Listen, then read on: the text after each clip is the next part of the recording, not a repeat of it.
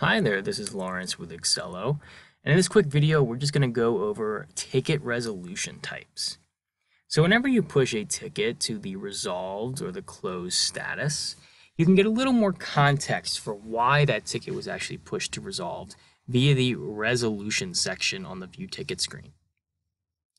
As you can see, this ticket in particular was closed because the client fixed the issue on their own. By clicking on the pencil icon, we can actually choose from a list of different potential reasons why this ticket was pushed to resolved.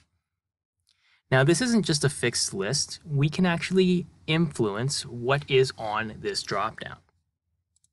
So, to actually go through and change what's in this dropdown and add some resolution types, we're just going to go over to our configuration screen by clicking on the gear, scrolling down to tickets, and then clicking on resolution types.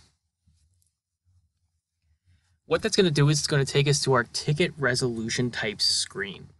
So there's a couple of things that we can do from this screen. We can either add a new resolution type. We can actually add a child of a particular pre-existing resolution type. So as you can see here, under client fixed, we've added a child, which is client fixed with help from the support team. A child is really just a subcategory, essentially, of a resolution type. So when I'm pushing a ticket to resolved, I can pick client fixed if I'd like, or I can get a little more specific and say client fixed with help from the support team. And then I can also delete a resolution type and any children.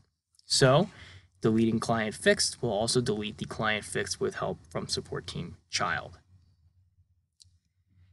Adding a resolution type is actually super simple. So if I click on the Add Resolution Type button, it'll take me to my Add Ticket Resolution Type screen. I can give it a title.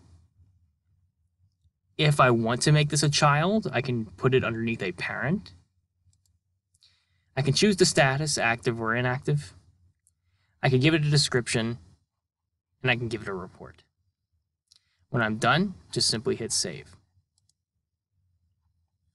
That will add a resolution type to this list. And when you go back to your View Tickets screen and you click that drop down near the resolution type section, these will then populate that drop down. So hopefully that helps.